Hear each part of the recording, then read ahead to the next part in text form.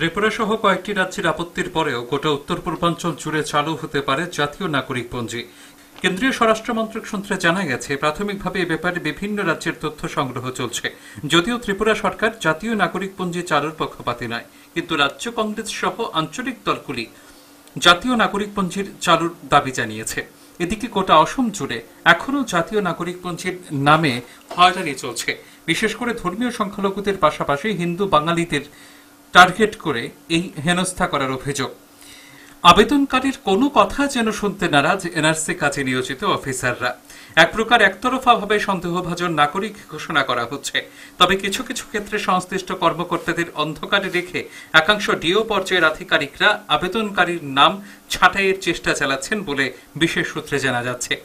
মানা হচ্ছে না পড়োশী রাজ্যেরও কোনো নথি। বিশেষ করে পশ্চিমবঙ্গ, ত্রিপুরা, নাগাল্যান্ড, বিহার ইত্যাদি রাজ্যের সমস্ত নথি বাতিল করার বিষয়টি বিশেষ সূত্রে জানা গেছে।